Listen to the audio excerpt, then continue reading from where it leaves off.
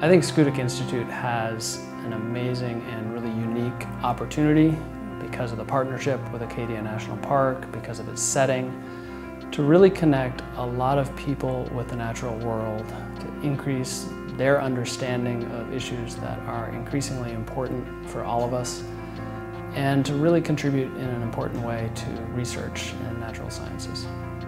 When visitors come to Acadia National Park, we want them to learn about the values that are here and more about the actual resources that are protected. Schoodic Institute is a very important partner in helping us develop more programs and more initiatives related to science and education in the park. Schoodic Institute and the park work together at the Schoodic Education and Research Center, documenting the changes that are happening, understanding how those are impacting the park and its resources, and then figuring out how to best respond to those. My vision for the partnership between Schoodic Institute and Acadia is really that we work together to improve people's access and understanding of the science that's going on here, and also more generally, so that we provide a model that could be used in other national parks, other protected areas, and even beyond that, more broadly, to understand how to engage people so that they can understand what's happening and really make a meaningful difference. The ability for the Schoodic Institute to work directly on site next to the National Park Service personnel, and for the two organizations to really bring their strengths together for one common objective has really worked out very well. I think it's been a real success story here. It really has a great opportunity to have a large impact on the Acadian region. Schoodic Institute's setting is a huge advantage because the natural environment here is incredibly appealing. What has developed here at the former Navy base is, in my mind, very similar to a small, attractive college campus. And so you have this very nice campus with great facilities for many types of uses, set in the woods and set right against the ocean on one of the most spectacular pieces of the Maine coast. And that attraction makes it possible to bring top quality people working here and to bring lots of people here as visitors and as students. And I think that's a truly unique opportunity.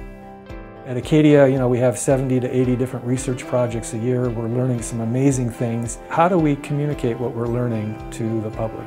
If you're having this research community develop and use national parks as natural laboratories, and they're phenomenal laboratories, of course, why not take that information and connect it directly to your education programs?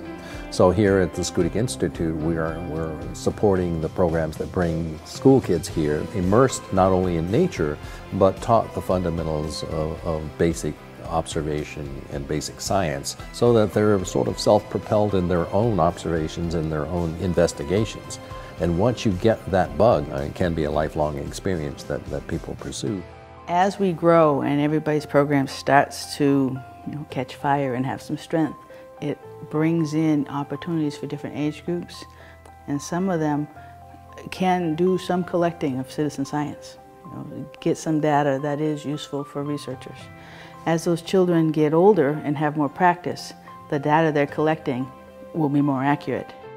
Having more knowledgeable people out there in the community about the resources in Acadia National Park means that those people are more able to help us not only protect the park for the long term, but support our efforts in making the right decisions. National parks have a limited capacity to support science on their own.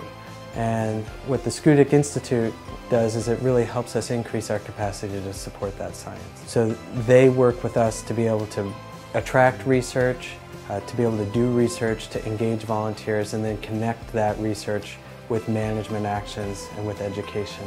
The future, I think, of Schoodic Institute and its role on behalf of the National Park is really limitless right now. I think that's one of the most intellectually stimulating and exciting parts of being involved at the Institute and of course with the National Park in general. We have the opportunity to impact at the international level, and we're really only at the beginning in terms of what we're able to do.